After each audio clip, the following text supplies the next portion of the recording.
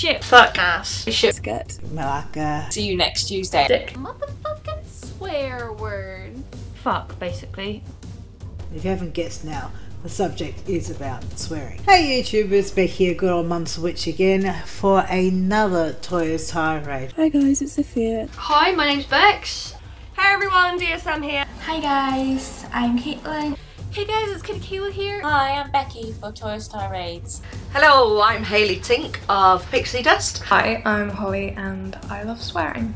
Hello everyone and welcome to another Toya's Tirades. Now, swear words isn't a modern word. It actually dated back like centuries ago, before we came to this era of globalization. Who decided that the word shit was obscene? Like, there are so many words in the human language, like English and otherwise. The English language. Yay. That people consider worse than others, that people like over others. People use, you know, preferentially, differentially, whateverentially. And someone, somewhere out there decided that word's naughty. There's a couple things that come into my mind when I think of swear words. And the first thing is, I do not swear in front of my elders. That is something I just don't do. I find it very disrespectful. I mean, even though they swear a fucking lot. Like, but I feel like they've earned that because they put up with me as a child, and I'm sure as a child I created a lot of need for swear words. So my opinion on swear words is that it doesn't really bother me. A lot of my friends use it, I use it, even my parents sometimes. It's just something casual in my opinion to express anger or frustration, most likely. I'm one of those people that if you just go tirades of swear words, I will be very tempted to physically hurl a copy of Roget's Thesaurus at you. Indeed. Is it bad? I don't know.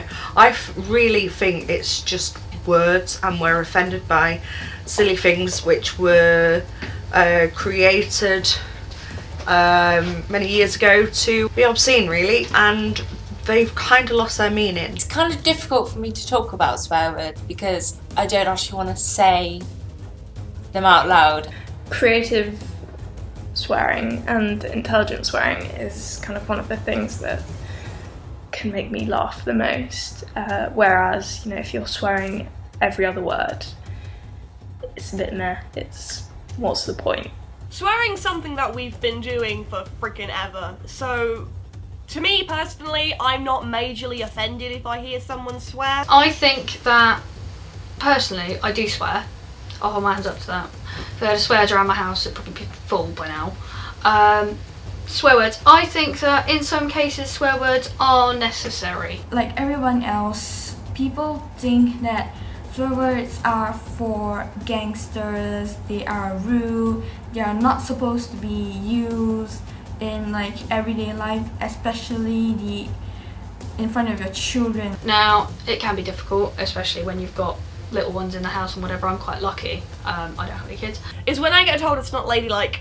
I grew up in a house which is mostly men, and you know, my brothers swear and my dad swear. You know, they're not like freaking sailors or potty mouths about it. It's just they swear probably the average amount that a person would swear. But I remember I'd see them swear, and you know, they'd get the odd telling off, and I would get told off because it wasn't ladylike of me to swear.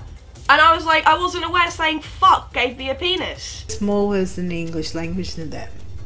But that might be my upbringing, where we were told that we can be strong and independent and all that, and then suddenly we drop the wrong word and it's, oh, that's not ladylike. Women swear just as much as men. Not even in the look at me swearing, look at me doing a thing that's so commonly associated with men. It's just part of speech, or at least that's how it is to me.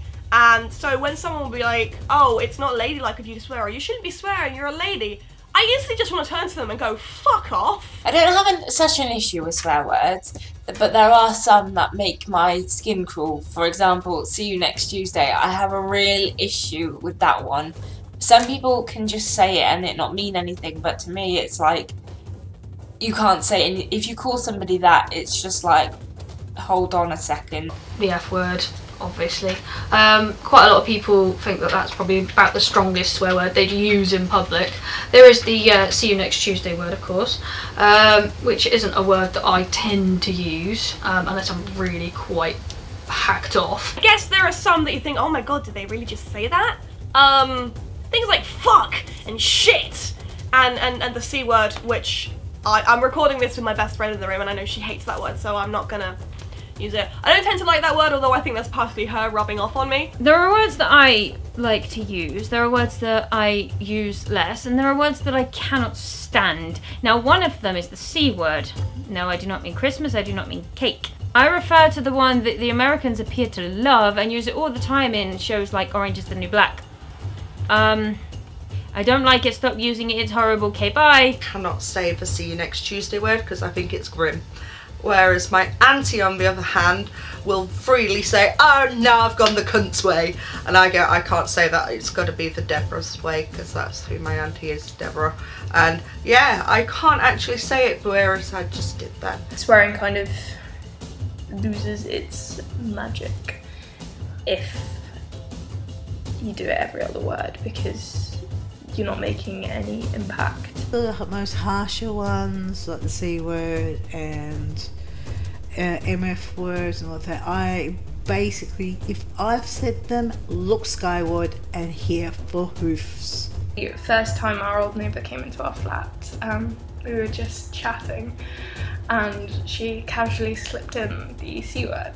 Now, neither of us find this offensive, but we both thought it was really ballsy that the first time she came into someone's home, not knowing their level of swearing, just dropped what is considered the worst swear word. Big C word is defamatory to my genitalia and to my gender.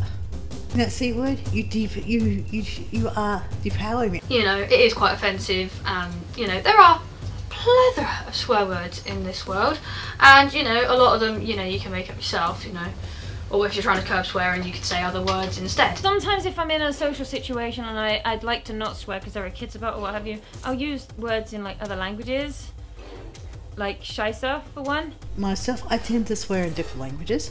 And sometimes it can be quite humorous to do that, you know, like in Malacca and, you know, Julashvinya is not really a swear word to word, but it is quite an insult. It means stupid pig. So when you learn a new language, what's the first thing you learn, right? Because for me, I can guarantee you that I'll pick up swear words more, you know, pick up swear words faster than where is the toilet or this is the pen of my aunt. After a while, if you get a whole bunch of teenagers kind of mixed in with each other, we're gonna start learning swear words in the language. And that's what happened. And when I came back, I still said some things in Korean because I was so used to it. And there's one word, that is my favorite word, that we all kind of said a lot, and that was shibon. And that means fuck. And that's a lot of people's favorite swear word. That's my favorite swear word. I say fuck a lot. One of the first things I learned when the Polish came to work with us was kurwa mać! Maybe because that's what they said all the time. I don't know. And that's something else that I find quite interesting, you know. The disparity and the similarities between different languages. Like, we say twat, Americans say twat. Now we say twat hammer, they say twat waffle. We'll say words like bollocks, bloody and blimey. Oh, blimey and bloody hell and bastard. They are my favourite words. Different degrees of severity there. Americans will say goddamn, that's quite popular over there. You know a swear word in Chinese. But in some ways I think it is easier because you can swear and then no one will know you're swearing, which is great. Especially if you're like in school and college or workplace. But then again, if you go to someone and they speak the same language, it can be a bit of a problem. But yeah, I think I do find it easier to swear in a different language. I don't go out my way to learn it, but I just learn it because it's part of my culture. And if I really want to substitute things out, I've got a few fabulous phrases like wad monkey, twat hammer, massive plate of bollocks, anus cake. They're all quite fun. To me, in my opinion, it doesn't really matter if it's for those kind of people. Actually, everyone swears in your life.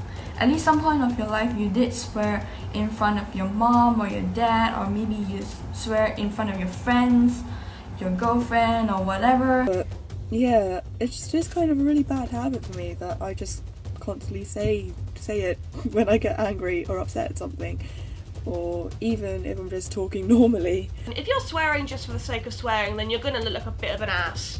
I don't see any particular ones worse than others unless they are of a racist context, like nigger. The N-word is very one of those words that you're like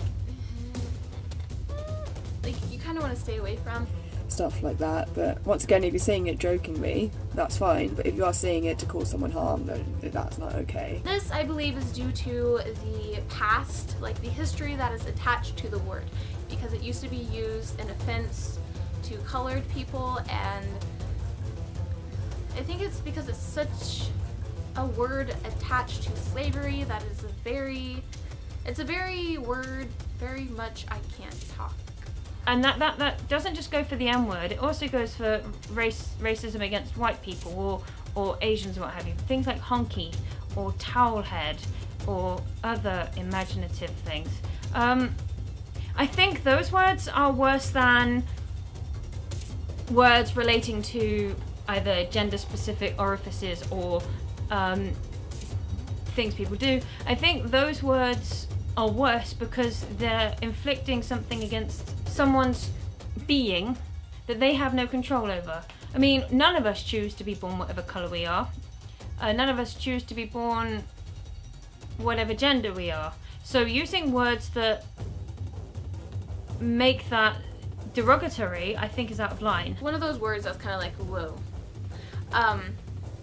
Although a lot of people, like some people do use it as a term, just saying like, what's up my brother? But most times it's really not okay to use that word. I don't even feel comfortable voicing the word myself right now.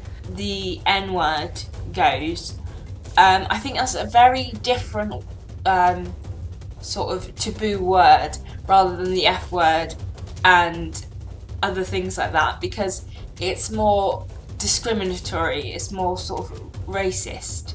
I think that's the issue. That is my defining point between a swear word and something that is completely different. It's racist because it's to a certain group of people, whereas the other swear words, they're more sort of general, they're not pointed at one person. The whole open-minded attitude isn't going to come around the corner tomorrow. It's more, I think at the end of the day we need to teach people that these are just words, and that they can easily be broken down just through a string of letters and a string of sounds that we've been making since we were born. It's the meaning behind the word. It's the intention, it's the intent of the word that's offensive, not the word itself. You could look at somebody who was a different skin colour to you, or a different religion, or a different gender to you, and use the same word for all of them with sheer malice, and they would think, why the fuck are they calling me a cupboard? The cruelty and intention behind words should be the thing that is offensive and not the word itself, because you can be an absolute monster with what you're saying and not swear, but if you drop the C word into a sentence that's harmless, you can offend so many people. And more importantly, it just divides people. The world is fucked up enough as it is. We don't need to divide people anymore. That's why I believe that racial slurs are far worse than words about reproductive actions. I think the offence is taken by the individual, not how things are said.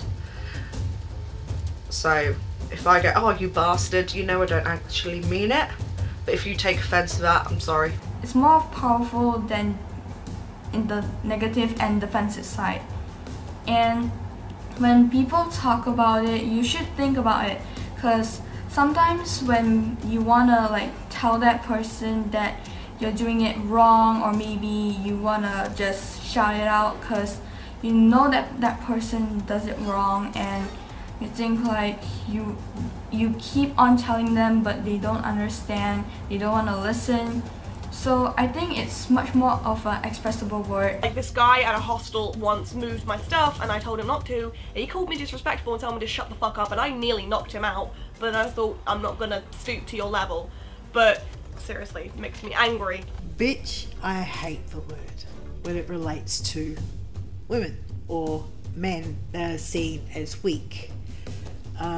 This has been used by misogynists and abusers everywhere, and I feel it's terrible how we women think claiming this word that was used against us empowers us. No, it enables them. If you ask me, it enables them. Use it in its proper context.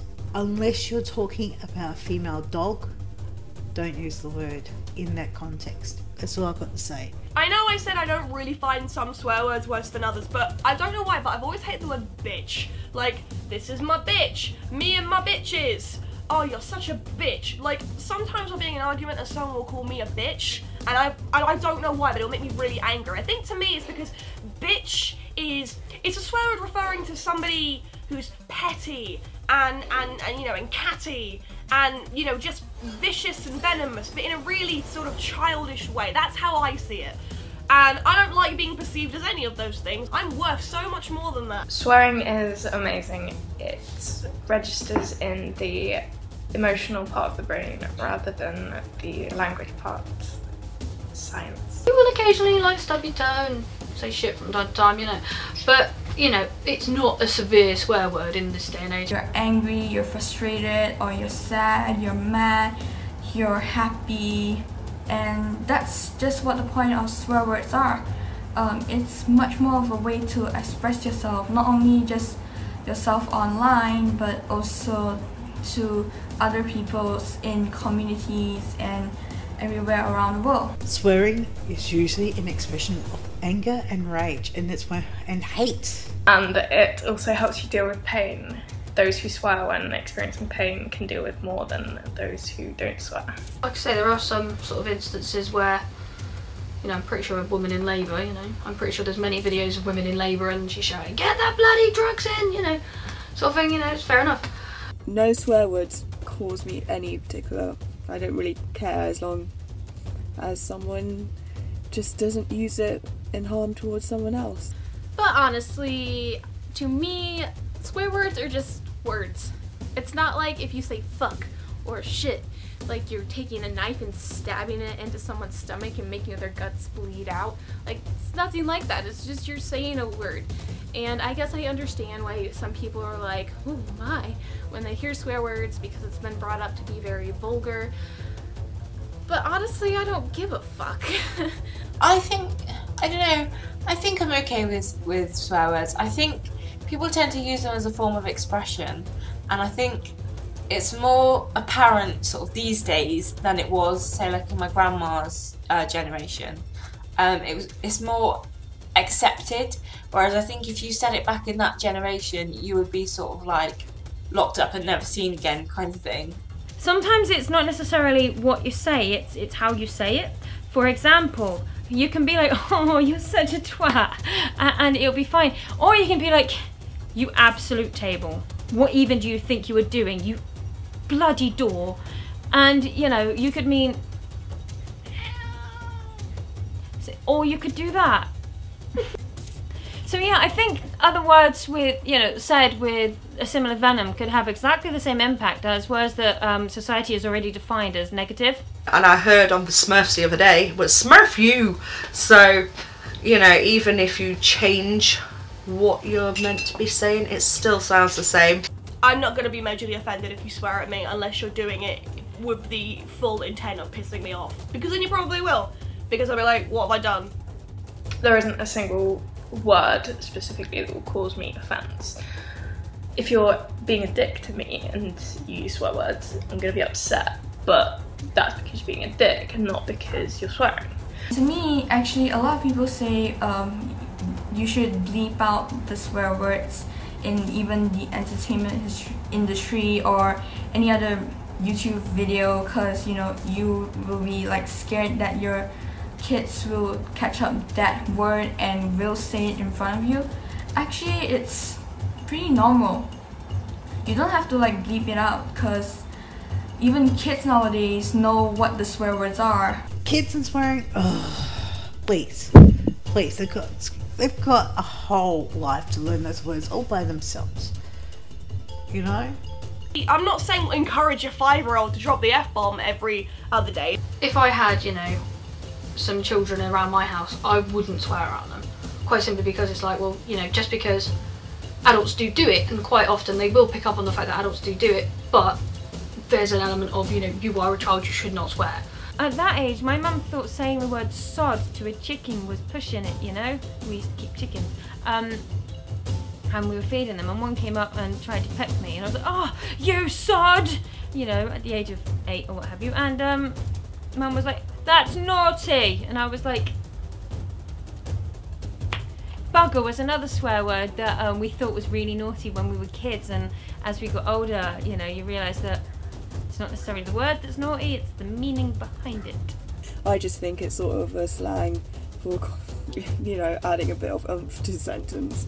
But yeah, it doesn't bother me as long as it's not used in direct harm to cause someone else emotional sort of pain, like if you're insulting someone or something. So yeah, that's my opinion on swear words.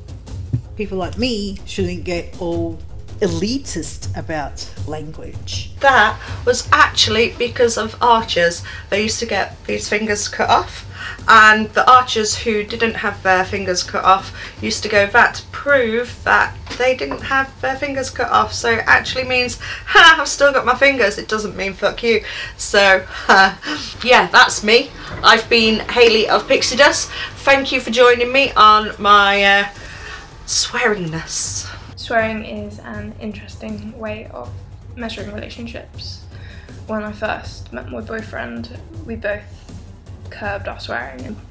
But then once you've got to know someone and you're comfortable with them and you know what they're comfortable with, it's one of the things that comes out.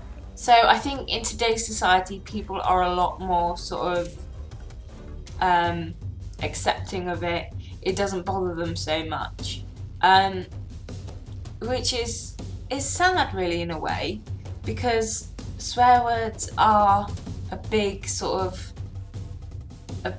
part of our communication. They would know when we should use it and what is the meaning of it, so that they won't get confused and might swear it behind your back. And that is actually my opinion about swear words. So thank you guys for having me on Toya's Tirades, and I'll see you guys next time. Ta-ta! Yeah, swearing. It sucks sometimes and it's good for you sometimes, and you know, that's the way the world works. But yeah, I don't think kids should swear. Have fun, YouTubers, and yeah, have lots of fun. Bye! How would we communicate if swear words didn't exist, kind of thing? So I will just leave you with that one to think about. And the next time you swear in a sentence, just think about, you know, what would you have done if swear words didn't exist? Some people just need to say fuck sometimes. Thanks again for joining in. And remember, rate, comment, subscribe. Why? Because your mum said so. Sure, I will be posting again. See you soon. Bye bye. Yeah, don't be a dick. Just